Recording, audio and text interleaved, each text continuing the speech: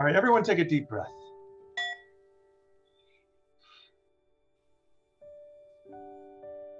With the ringing of this bell, I bring us from the work day into a higher realm of thinking about nonviolence. And I do this not as the carpenter leader of Zen space makers, but now I take off my uniform spiritually and I become a practitioner of nonviolence. And I welcome into the space today Dr. Ed Tick. Welcome, Ed.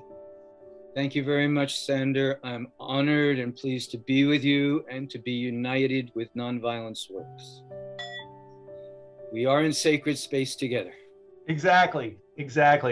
So we wanted to do a quick video with you today to get to know more about your new book and to let people know that we'll be doing a holiday event with you coming up on December 14th, and they'll be able to interact with you and learn more about the book. So first of all, show us the book and tell us about the book.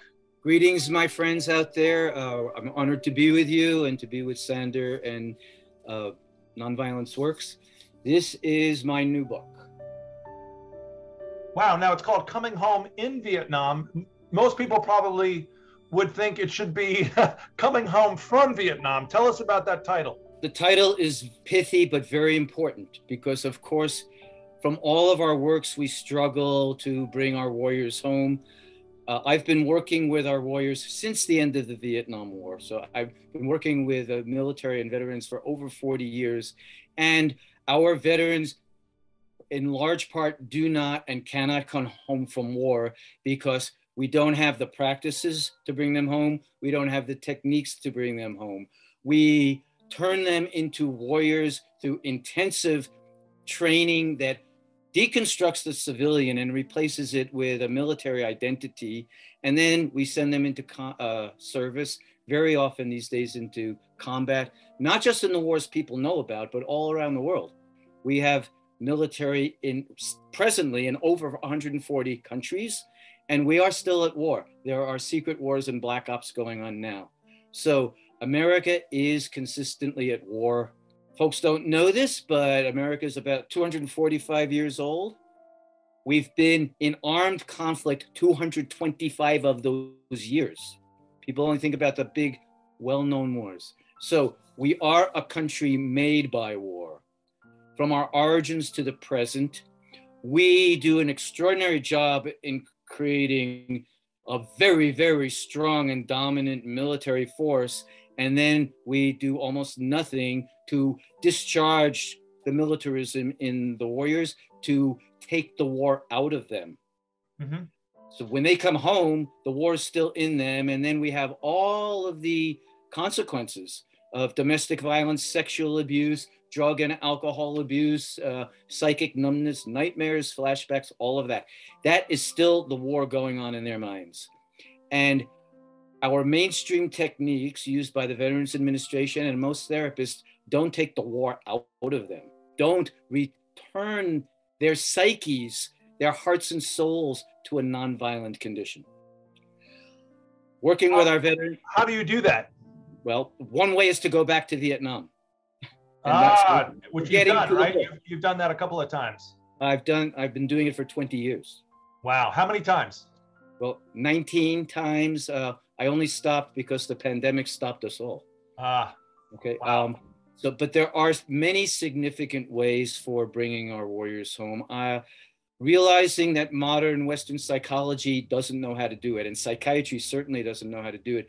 I have been studying and practicing worldwide warrior traditions from ancient times and from other cultures in modern times. And in another talk, we can share the principles and practices I've brought from other traditional cultures for war healing. They're really profound, and they are known around the world because there's been so much war. Humanity wouldn't be here if we hadn't been able to do some healing from all of the wars.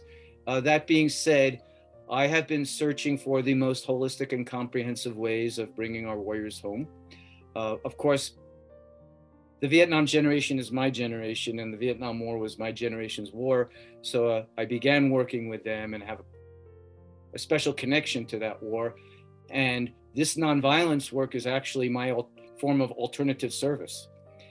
I didn't have to serve during the war. I was applying for conscientious objector status, and then I didn't have to serve at all. And so I was looking for my form of national service. And after the war, becoming a therapist for veterans became my form of service. I began leading the journeys back to Vietnam in 2000, looking for the most holistic and comprehensive ways of taking the war out of people. I honestly didn't know what I would find when I began traveling there, because we don't know much about Vietnam.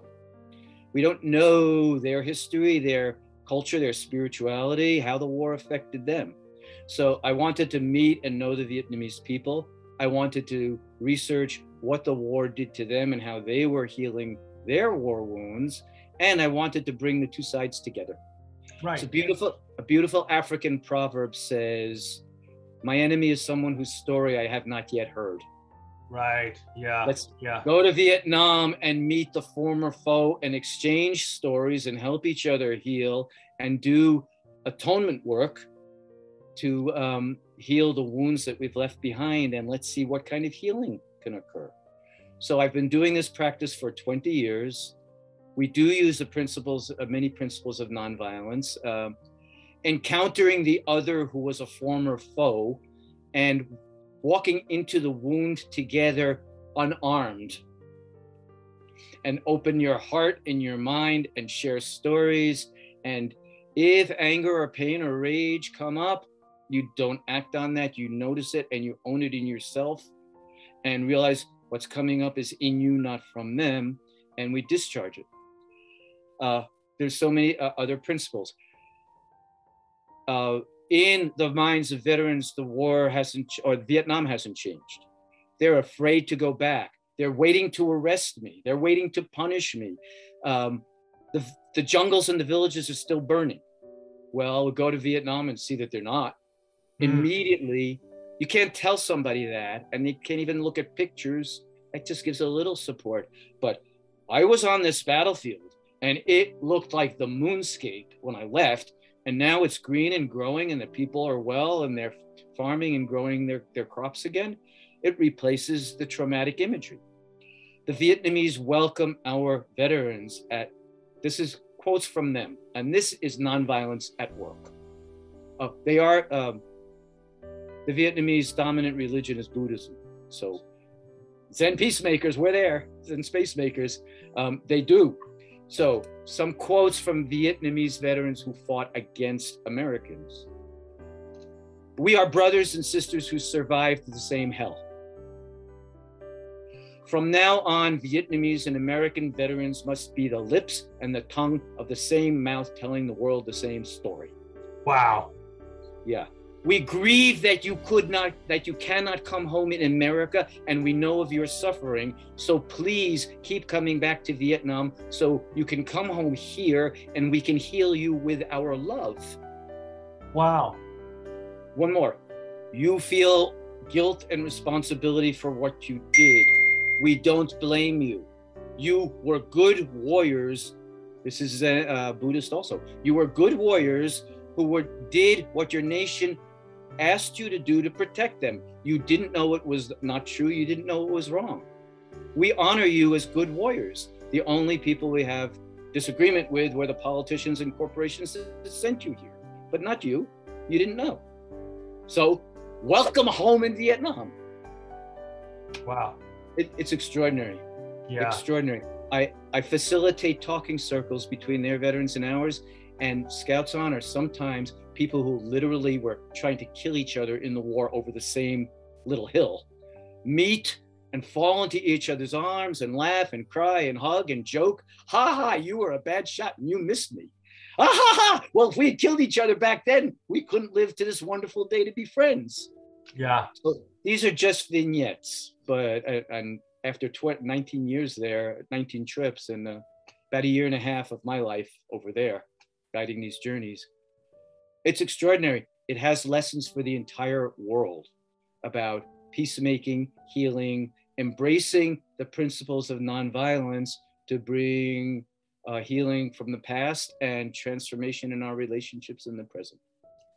Wow, Ed, thank you so much. I know you have other things in your schedule today, but I'm going to just say that you gave a powerful talk this year at Nonviolence Works, our conference on Gandhi's birthday, October 2nd. And you're going to be a big, powerful part of it in the future, in 2022. So Merry Christmas and Happy New Year. And we'll see you again on December 14th, 7 p.m. We're going to do a big book party with you, and we're going to try to get as many people there. And we'll try to send this video out to as many people who can see it, because this is part of our work at Zen Space Makers, but also nonviolence.works. But it's really trying to be authentic peacemakers. And that's what you are, Ed. So God bless you. Thank you so much. And thank you, and God bless you and your works and your greater vision for helping bring peace to all of us.